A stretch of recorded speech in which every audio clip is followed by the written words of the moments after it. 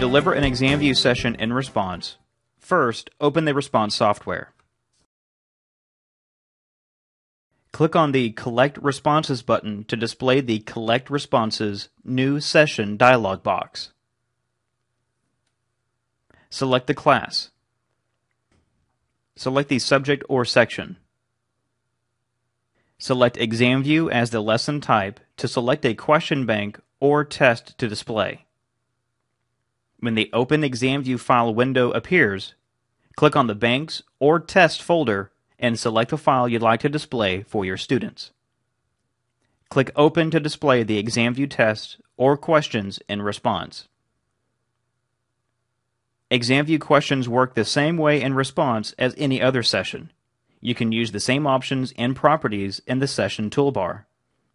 When you're done with your lesson, you can view the session data under the Manage My Data tab.